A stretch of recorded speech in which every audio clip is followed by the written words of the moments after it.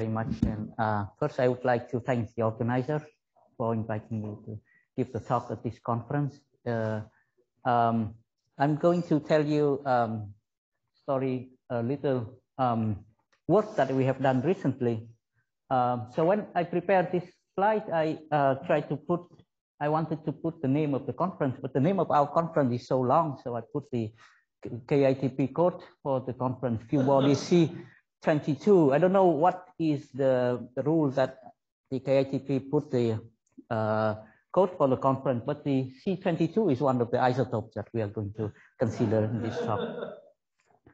Okay, so the reference for this talk is a paper that recently Masaru Hongo, who is now in Niigata University in Japan, and I wrote in the beginning of this year.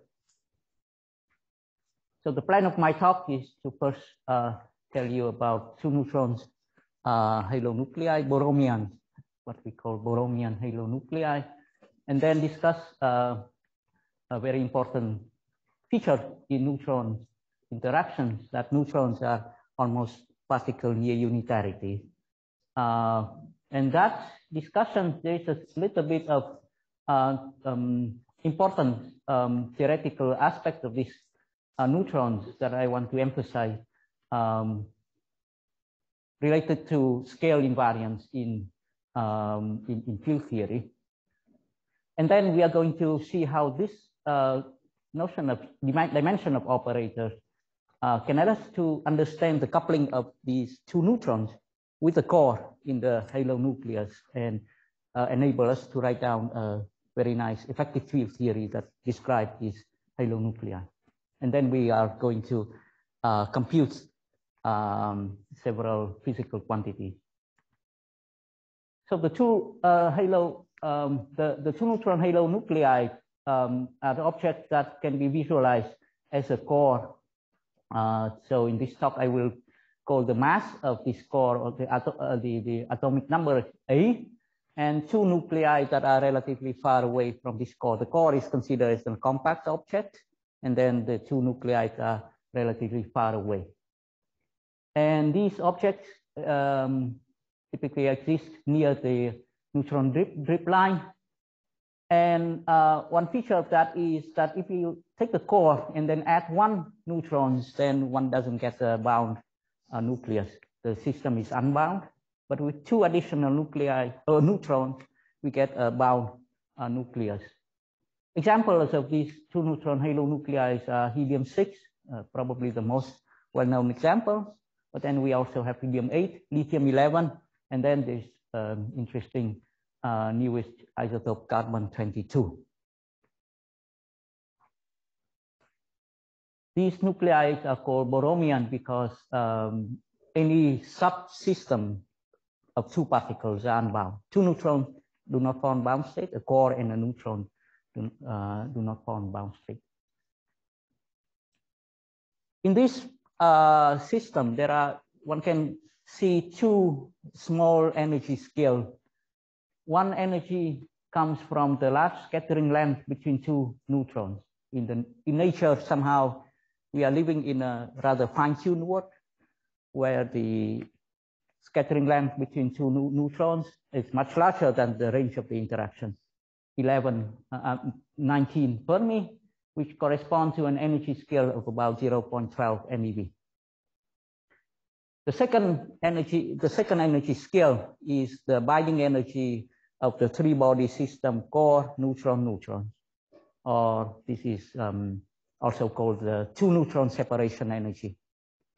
For helium-6, that value is about 1 MeV. For lithium-11, about 0.37 MeV. And for carbon-22, we don't know exactly the value, but there are indications that the binding energy of carbon-22 can be pretty small, smaller than any of these values, maybe smaller than 0.18 MeV. So the problem here is the problem where there seems to be two small energy scales, which are small compared to a more typical energy scale that one can get, for example, by looking at the range, an effective range of the interaction. Say between two neutrons, the effective range is 2.75 Fermi. which correspond to an energy of about 5 MeV. So these both these energy scale are much less than a few MeV. That is the more typical energy scale of nuclear interaction. So these nuclei, halo nuclei, sometimes have been looked at by theorists as example. It's possible places where the Efimov effect can occur. So when the neutron in the core scatter with a large scattering length, then it is guaranteed that the Efimov effect appears. There are bound states. The closer we are to the ideal Efimov effect, the more bound state we have. But for this talk, I want to emphasize that three-body bound state can exist even without the Efimov effect. So let's try to think what would happen along a line where the value that runs along the line is the strength of the attraction between the core and the neutron. At some value of the attraction, we should have, at some critical value, we would have a core and neutron bound state, an S-wave bound state of a core and a neutron. And at that point, the scattering length between the core and the neutron diverges. And this is where the Efimov effect appears. And a lot of theoretical work has been done concentrating on this regime. On the other hand, there should be another value, smaller value, at which the three-body bound state appears. It's smaller because the neutron by themselves, they already attract each other. So we just need a little bit more. We don't need to bind the two-body state in order to form a three-body bound state. Actually, one can do a simple variational calculation to see that actually where the three-body state appears, the scattering between the core and the neutron do not have to have a large scattering length. It can have a scattering length that can be comparable to the range of interaction. And so here is the regimes where the halo nucleus have a small binding energy that grows from 0, grows up a little bit to here. And when you go close to here, the binding energy becomes comparable to the, it will be determined by the cutoff. Basically, as in the Efimov effect, the lowest state has an energy that's determined by the cutoff.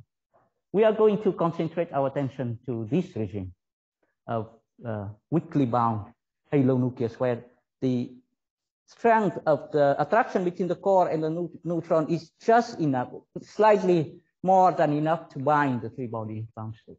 So the question is, what happened there? Can we make use of the two small parameters that we have to build a theory?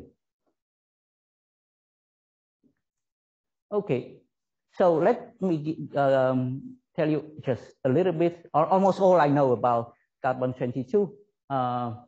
So we know that this carbon-22 has a structure of a core, which is carbon-20 and the neutrons. The scattering length between the neutron and the core is claimed to be small, less than 2.8 Fermi by one experiment. And so clearly this system cannot be a Efimov state. The scattering length is so small between the core and the neutron. The matter radius has been measured to be quite large. I'm not going to quote the number here, but from this one can get, with some theoretical input, one can get a upper bound on the binding energy, the 0.18 MeV that I've mentioned in one of the previous transparencies. So this is one of the cases where we want to build our effective field theory.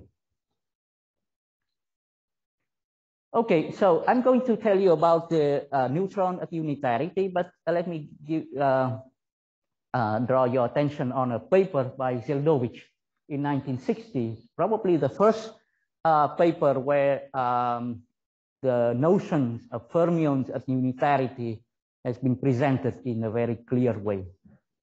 Zeldovich, so the paper actually was written in 1959, he was looking at neutron-rich possibility of neutron-rich nuclei, but then he also asked the question about the possibility of this existence of heavy nuclei composed of neutrons only, like this tetraneutron that we are going to discuss later.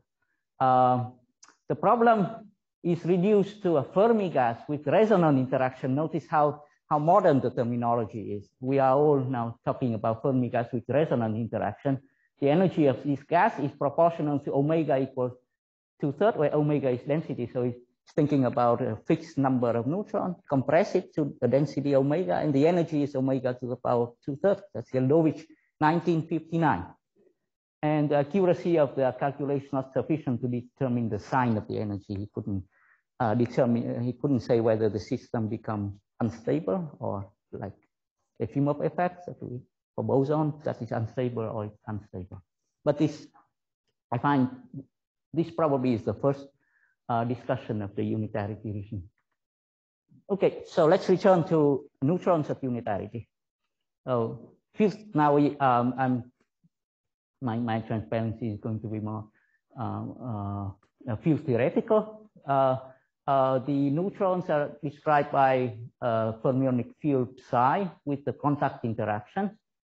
And one trick to deal with this theory is to introduce an auxiliary field, D. D stands for dimer.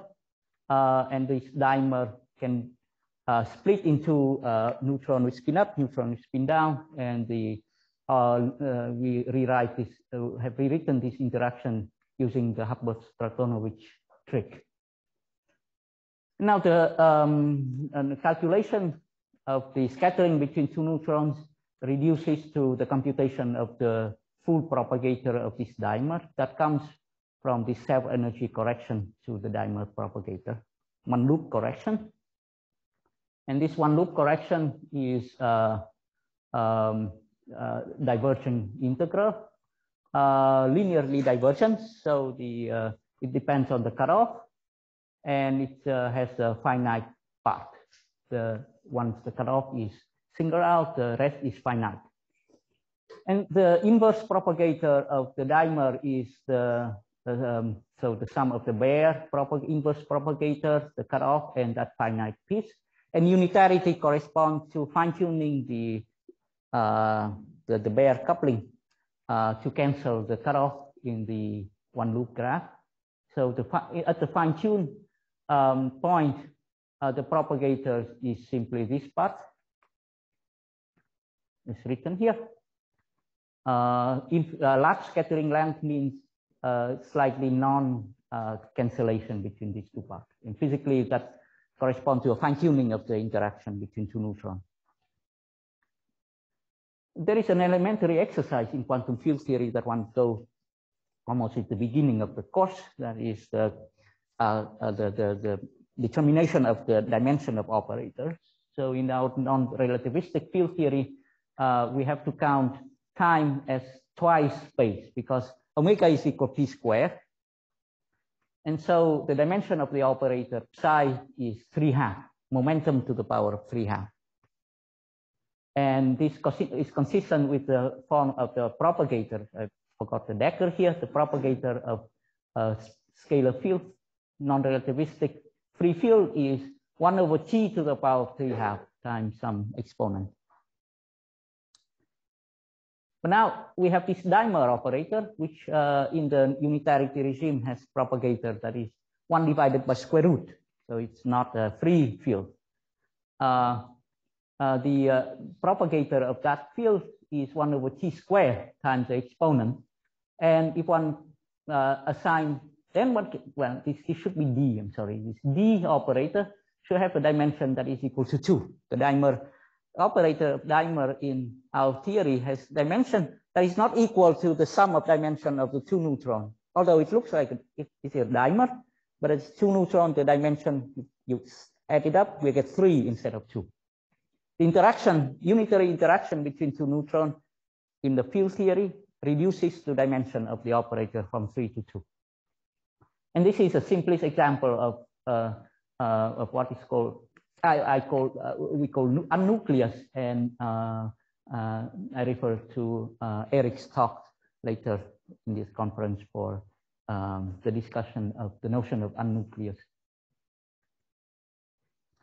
Now we want to build the theory of the weakly bound halo nuclei. So we have neutrons, we know how to describe it. Now we have to add to the theory of the core. Phi, that's an independent degree of freedom in the theory, but there is one more step. We have to add the halo nucleus as an independent degree of freedom in the theory. And the reason is that effective field theory is supposed to capture all low energy degrees of freedom. The halo nucleus is weakly bound, so it's low energy degree of freedom. And we have to add it as an independent degree of freedom. After this, there is one interaction term that one can write down. It's H dagger D phi plus Hermitian conjugate. We say that the halo nucleus can decompose, can split into a core and a dineutron. That term, if one now count the dimension, is 3½ for the halo, 3½ for the core, and 2 for the dimer. And the dimension is 5. And remember that this is the dimension of a marginal operator. And so in the field theory, we have a marginal. The first interaction is marginal, and the effective field theory is renormalizable.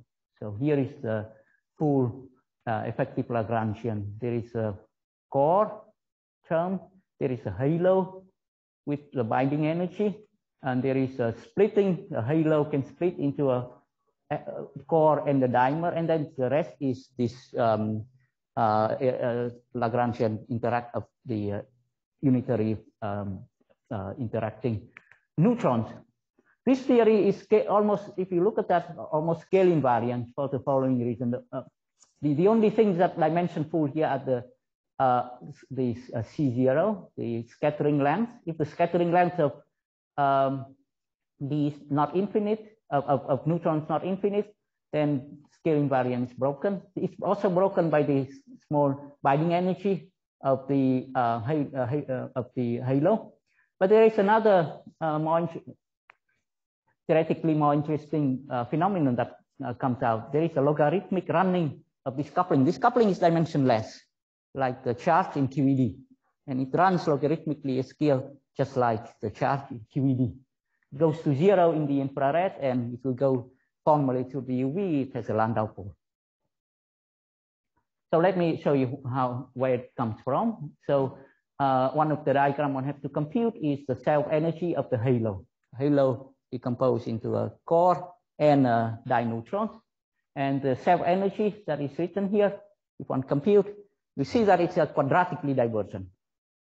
So quadratic divergence has to be cancelled, at least most of that has to be cancelled by the bare term that we put in, so that the binding energy is a halo becomes small. So that there's one more fine-tuning we have to make, the fine-tuning of this term to cancel out this divergence.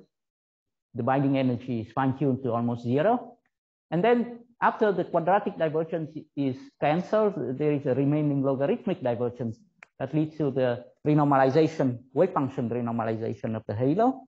Or if one rescale the halo field, it becomes a logarithmic running of the coupling constant. That's why the coupling constant runs logarithmically. Okay, so but this theory is very well defined. Very it's very easy to work with. One can compute a lot of things. So we have computed at least three. We have computed 3 physical quantities. The first is the charge radius of the halo nucleus. So we imagine that we couple photons to that object, the halo nucleus, and measure the form factor. The form factor near 0 momentum give us the charge radius. So the Feynman diagram that we need to compute is this one, where the photon is coupled to the core. Only the core is charged, carries charge, and this dimer doesn't carry charge. So the diagram actually is convergent. So we have the charge radius equal to some trivial function dependent on the atomic number of the core. So G squared, because there are 2 interaction vertex here, divided by B times some function of the dimensionless ratio. What is a ratio? The ratio between two energy scales that I've mentioned in the beginning, the neutron virtual energy scale, 0.12 MeV, and the binding energy of a halo nucleus. Now, if you look at this formula, it's almost it shows that the physics of this halo nucleus is almost universal. Almost universal in the same sense as the S-wave resonance is universal. The only thing that is different, so everything depends only on the binding energy, on the ratio, dimensionless ratio of two energy scale. The only thing that is different is that there is a coupling constant G here.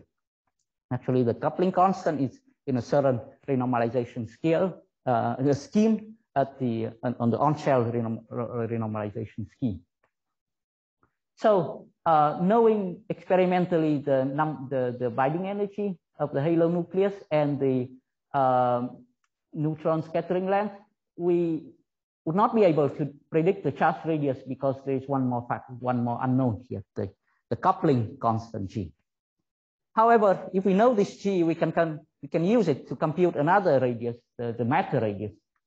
So the matter radius turn out to be given by almost the same formula, except this function, dimensionless function here, is a little bit different. But all Feynman diagram can be calculated analytically. And the ratio between the matter radius and the charge radius does not contain the coupling constant G anymore. And it is a universal function of the except this factor, that is the mass of the core. We have just a ratio of two functions of the ratio of two mass to energy scale. So here in the limit where B is much larger than epsilon n, with the binding energy much larger than 0.12 MeV, this ratio is two-thirds of A. So that is one of the prediction to leading order in this effective field theory. We can predict the ratio of the mass in the charge radii. Another thing that one can compute is the dipole strength function. So the definition of this is written here. This definition, the definition can be we can use the fact that the derivative of the coordinate is a velocity to rewrite this formula, rewriting the dipole strength function to the imaginary part of certain current correlator evaluated in the state a state of one halo nucleus. So JJ sandwiched between a one particle state of halo nucleus. So those who have studied QCD recognize that this is the same thing that appear in deep inelastic scattering, and the calculation becomes very similar to the calculation of the diagram. At least looks like the diagram for deep inelastic scattering on a halo nucleus. So it doesn't have to be deep. Here the momentum, the energy of the photon can be anything. It's coupled to this to the core, and the imaginary part of this green function obtained when we cut this diagram in the middle. So the calculation again follows very well-defined rules of field theory, and we get explicit results, very explicit form of the dipole strength function, which if I plot it, looks like it gives us a very characteristic peak, the same type of peak that one see experimentally, for example, in helium-4. We have not tried to really fit this data because because at this level, I think we hope to reproduce the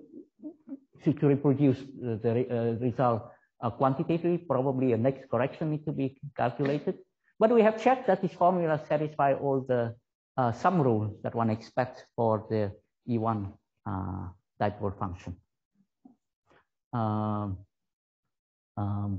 If we integrate this complicated function over omega, we get the charge radius, which we have computed using a completely different Feynman diagram.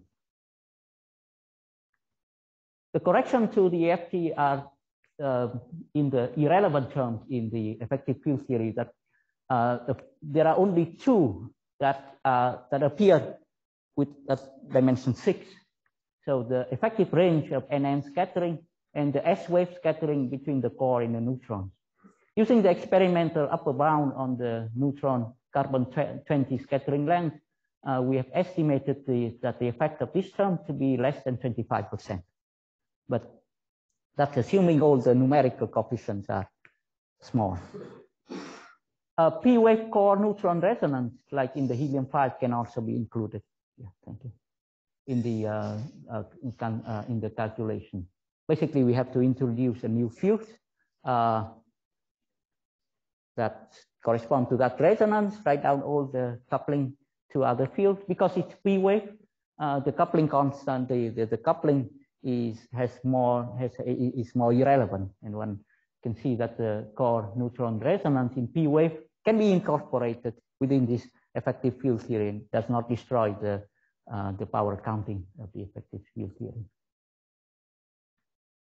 Okay, so let me conclude my talk.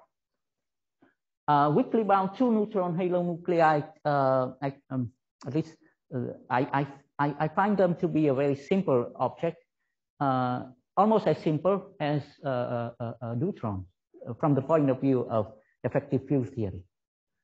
Almost everything can be calculated. Everything can be calculated analytically. A feature of this theory is that there is a logarithmic running of the coupling. So quantity that are computed do not normally depends only on the energy, the binding energy, or the neutron scattering length. In contrast to, for example, a shallow S-wave bound state, where almost everything is dependent only on the binding energy. But if you take ratio of length scale, ratio of, for example, the charge radius and the matter radius, get something that is universal, at least to leading order in this effective field theory. The next calculation we want to do is to incorporate the NN scattering length correction, and that's relatively easy. And we have almost done the calculations. And for the quantity that we look at, the correction isn't numerically is not large. Another correction that is more difficult to incorporate is the scattering between core and a neutron. We just need to compute a 3-loop graph, and then we will know the value of that correction. Or the P-wave resonance that also required computation of 3-loop graphs. But everything in this theory are well defined and can be calculated technically in a rather simple way. Thank you very much for your attention.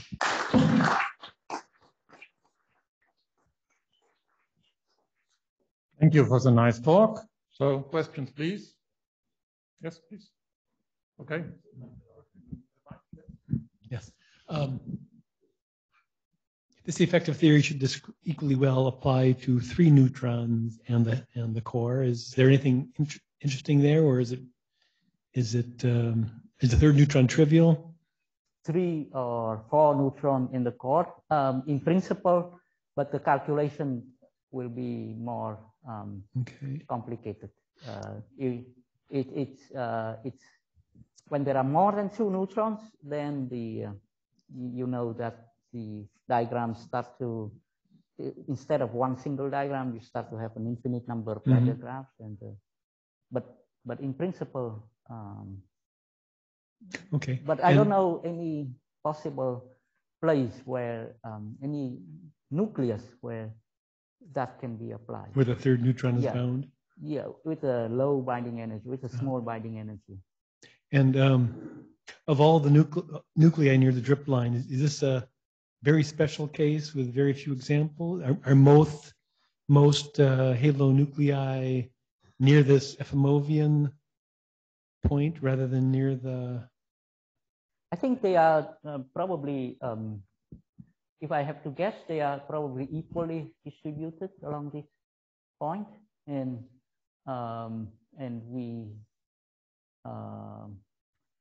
we go further in explore heavier nuclei, probably we'll find more examples around this point. Other questions? Yes, please. So yeah, this is the diagram I wanted to ask you about. So this would be an example of a light, heavy Efimov effect, right? Two very light particles and one heavy particle, which you said is always there. And technically that's true if you go to unitarity. But I mean, we studied, like in our 2012 physical review letter with Jose was a co-author, that the light, heavy Efimov effect is extremely unfavored. We call this the unfavored scenario. And at least in the cases we looked at, you would have to go to something like 10 to the 4 times the effective range before you would see a bound, the first bound state, the first Efimov state becoming bound. So essentially, for the neutron-neutron heavy scenarios, you'll probably never in nuclei see an Efimov state. Yeah, probably the size of this region is actually smaller than what I've tried to draw here. It's extremely unlikely, yeah. Small. But the size of this one probably is of order 1. So we should expect some. Yeah, no, that should be very physical and expected to be seen. Yeah. Other questions? Yes, Giuseppina? Okay. Okay, first. Okay. So you gave an example of the carbon-21 system where the correction from the neutron core scattering length produces an uncertainty of about 25% in your calculation. So is that a representative scenario? What happens when you try other nuclei? Do you get larger uncertainties from the neutron core scattering lengths? So this 25% is the upper bound. We use the upper bound on the A and the neutrons carbon-20 scattering length. Actually, the experiment claimed that their result consistent with 0. But so which experiment would that be? This is I forget.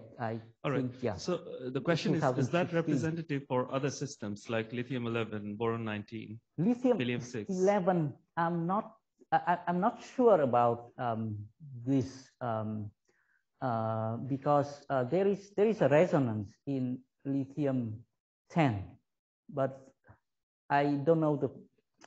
So do you know the quantum? There's also S-wave. Yeah, there's also S-wave virtual state and also a resonance, right? So there's a P-wave resonance and an S-wave virtual state. If it is a resonance, so our theory would break down if the scattering length is too large, because and I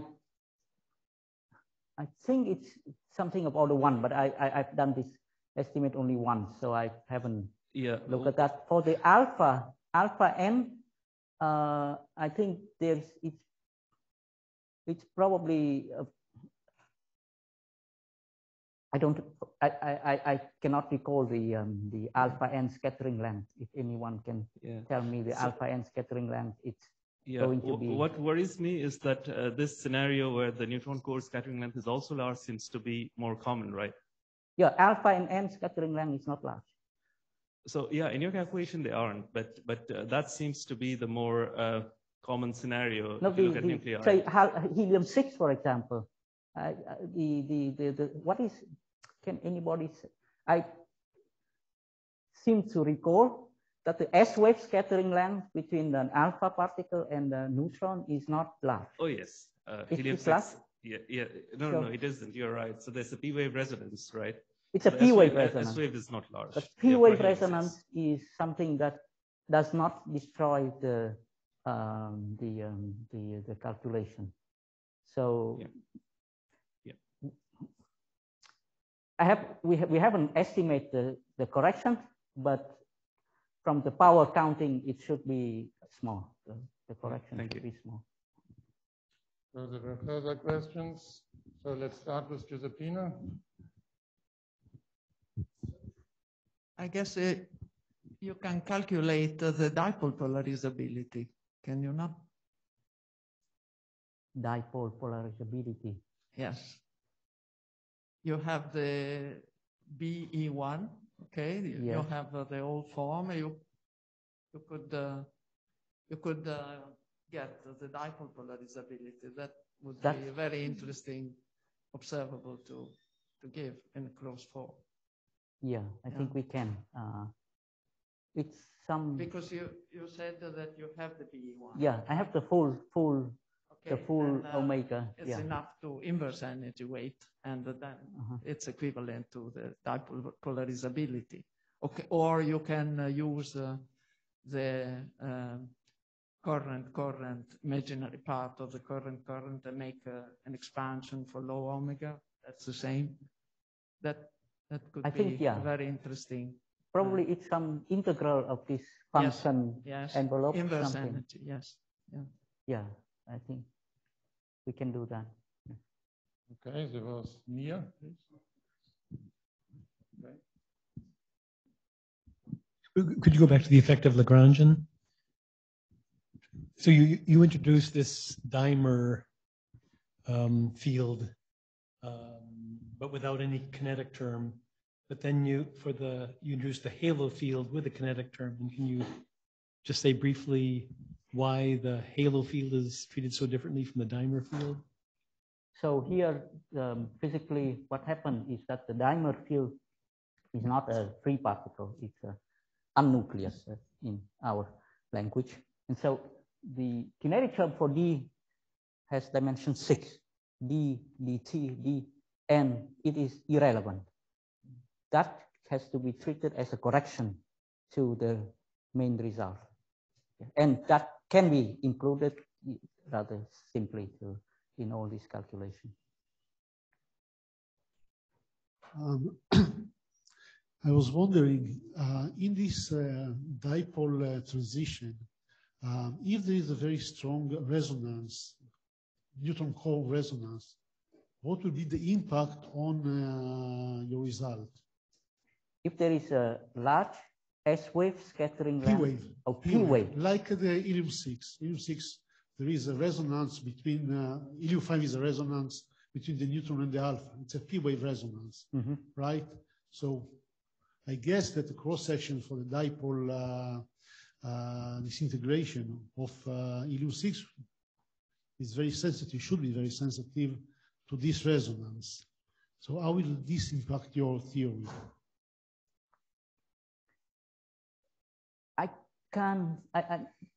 I from the field theory that I wrote, I think it should not be sensitive, at least in the power counting scheme that we have. This in the idealized world, this existence of this P-wave resonance should give a subdominant correction to all the physical quantity, including this dipole strand.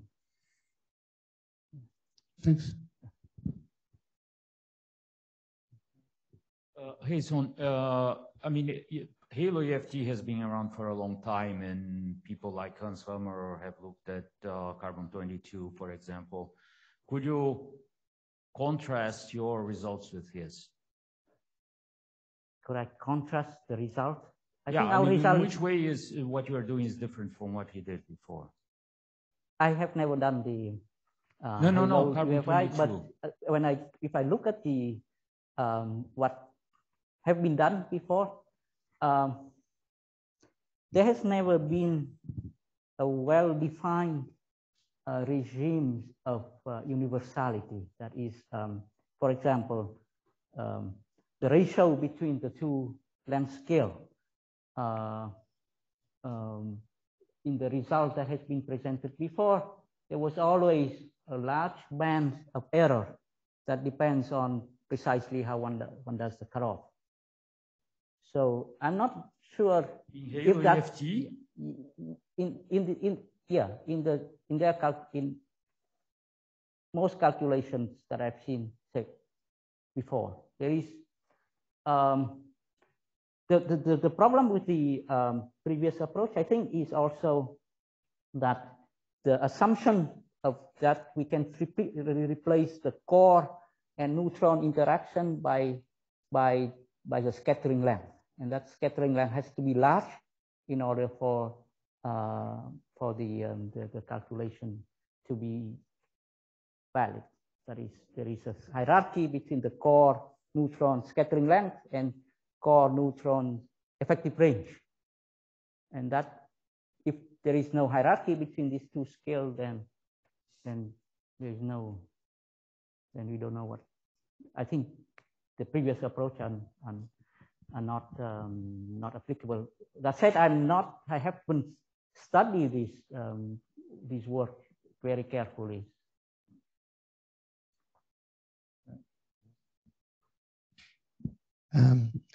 It's a naive question I have. I mean, this model, if we think on the wave function of this, core and two neutrons, can we think as a two-body model where you have the wave function of the neutron, let us say, with respect to the core times some wave function of the neutron? Because when I look to the diagram naively, this is the image came to my mind. I just want to check if this make correspondence or not. Yeah, so one can look at this problem from using the Jacobi coordinates. So the wave function is a function of the distance between the two neutrons and the core to the center of mass. When the potential is short range, this equation can be solved the same way as Efimov solved the problem. And one sees the following, that in the limit where the neutrons are at unitarity, the wave function has a form like 1 over r cubed, where r is a hyperradius, the form where the normalization integral for the wave function is logarithmic. So it's like integral of dr r to the 5 divided by r to the 6, something like that. So that is the wave function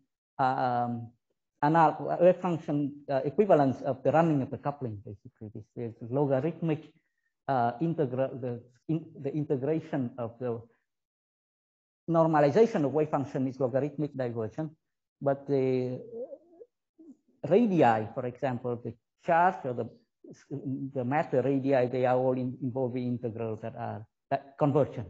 So that's why we get universal result for the charge and the matter radii. Last question, Alejandro.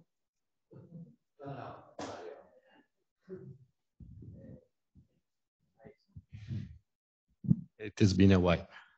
A question on the self-energy of a halo field. Yeah. You said that you do kind of fine-tuning. Is this equivalent to adding a free body force on the system? So in the effective field theory, we are oblivious to the nature, microscopic nature of what binds the three-body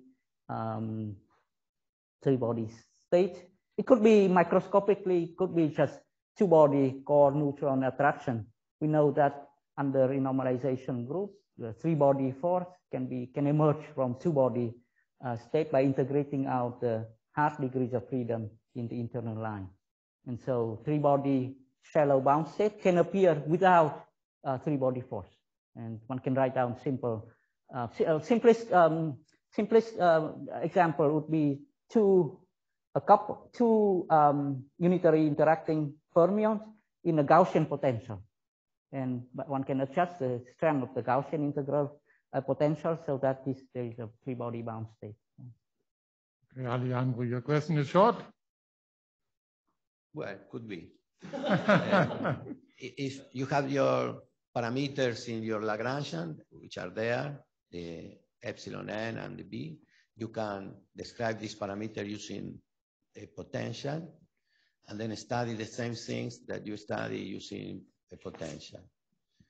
So what do you think this, for example, these universal relations varying the parameter of the potential? For example, the Gaussian between two neutrons, the three body force between the core and the two neutrons, and all these properties can be studied using potential models. In principle, I think so. The effective field theory approach simply emphasize which part of the results are independent of the shape of the potential. So Gaussian potential or some more complicated potential, if the value of the energy and the scattering length between neutrons are the same, then we get the same ratio. Yes. Okay, let's thank our speaker once again.